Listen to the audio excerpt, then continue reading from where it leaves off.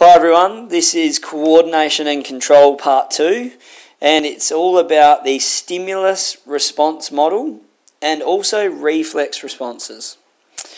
Okay, so first of all, we've got to look at this key idea. Organisms selectively detect and respond to changes in the internal and external environments. Right, and they do so through this process here, which is the Stimulus Response Model. Now, I've got an example here because I think it's going to help me to explain this to you if we can refer to something that we're familiar with. Now, I'm sure you're familiar that your pupil changes size depending on the light conditions, and that's due to the iris opening and closing. So here we have an eye in normal light conditions, and you can see the iris is open, and we can see that because the pupil, which is the black part in the middle, is quite big. When the light becomes brighter, the iris closes and the pupil becomes smaller. Alright, and that's because the eye is actually trying to control how much light it allows into the eye. In normal light, it needs to open up and allow a bit more light in.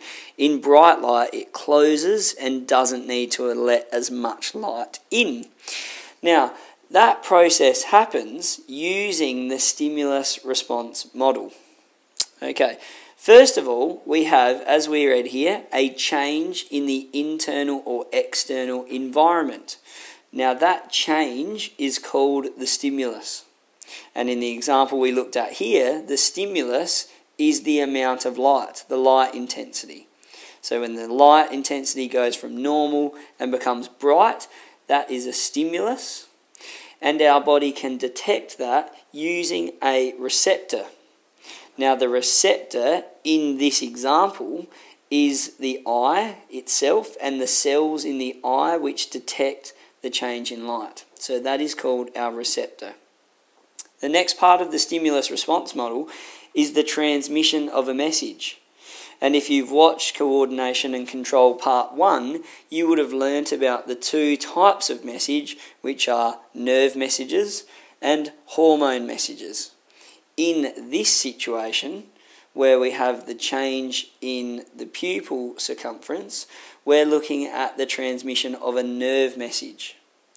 So the nerve message is sent, and then we reach a point where we have something called an effector. And the effector is the part of the body that's going to bring about the response.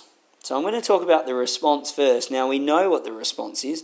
The response is that the iris was opened and now it is closed. So that was the response, closing the iris to make the pupil become smaller. The effector is what actually brought about that response. And in this situation, it's the muscles in the eye which are actually controlling the size of the iris. So the effector was the muscles in the eye, and the response was closing the iris. So that's our example of the stimulus response model.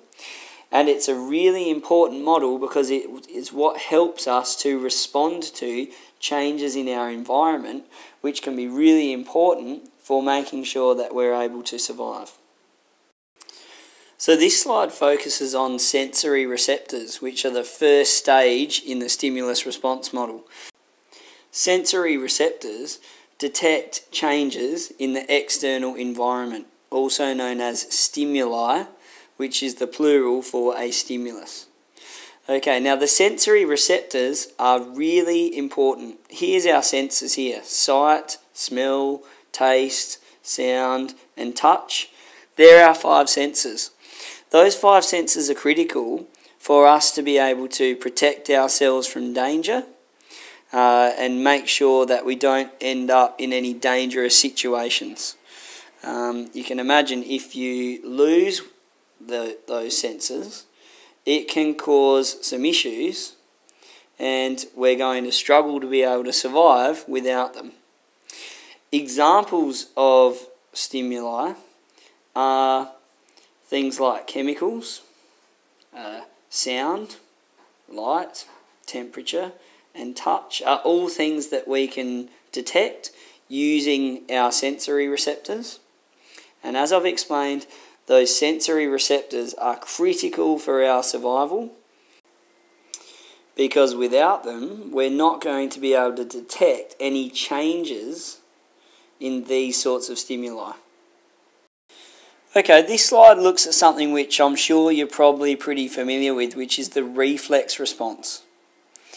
A reflex response, here's a good definition here, it's an automatic response, which means it's something that happens without thinking about it, an automatic response to a stimulus where the brain is not directly involved. That's important, that last part there, and we'll come back to that in a minute. The brain is not directly involved. A nerve message passes into and out of the spinal cord. The spinal cord actually coordinates a reflex response. And there's some very good reasons for that. Firstly, I'm going to direct your attention over here. A reflex response is a rapid response which provides us with protection in times of danger. So here I've got an example of a reflex response which you might be familiar with. It's called the knee-jerk reflex. Basically, what happens with the knee-jerk reflex is when you're tapped in a particular location just under the kneecap, a reaction happens where you kick your leg, which it's showing just down here. I'm going to talk about the pathway in a reflex response, and I'm going to use this example. First of all, the stimulus is going to be the tapping under the kneecap. That's going to be detected by a receptor, which is just here in the leg muscle. That receptor is going to detect the stimulus, and it's going to send a message along a neuron, which is a chain of nerve cells that carry nerve messages. And this neuron is called the sensory neuron. And that's because it's carrying the message from the sensory receptor. It's doing the sensing, so we call it the sensory neuron. Now, because this is a reflex response, the sensory neuron only takes the message to the nearest location on the spinal cord. It doesn't travel all the way up to the brain and all the way back down again. It only goes to the nearest part of the spinal cord. The spinal cord processes it, sends a message back along the motor neuron, which is the name of this nerve pathway. It's called a motor neuron, the way that I remember it. Motors make things happen, or make things move, and the motor neuron is going to send a message back to the effector, which is the leg muscle, and the response is going to be kicking the leg. So summarising that pathway, we have a stimulus, we have a receptor, a message is sent along a sensory neuron, it's a nerve message of course. The spinal cord sends a message back along a motor neuron to the effector, which is the muscle in the leg, which causes the leg to kick. Now, other examples of reflex responses are things like swallowing, pulling your hand away from a hot surface, and also the eye adjustment, which we've looked at, and the opening and closing of the iris. These are our three examples of reflex responses. Now, as I said, there's a reason why the brain is not involved directly in coordinating a reflex response. And remember that a reflex response occurs to protect us from danger. And I'm actually going to use this example of removing a hand from a hot surface to have a look at why the brain's not involved. So let's just blow that up a bit and we'll put it up here. Okay. So when you touch this hot surface, the stimulus is obviously that hot plate is far too hot, you shouldn't be touching it. It's sensed by a receptor, which are the touch receptors, which can determine temperature in your hand. And they send a message along, of course, the sensory neuron, which go to the nearest part of the spinal cord. And this is where the reflex response saves us and protects us. If that nerve message was to have to travel up to the brain, the brain process the message, send the message back to the spinal cord, the message go back along the motor neuron to the muscles in the hand and lift your hand away.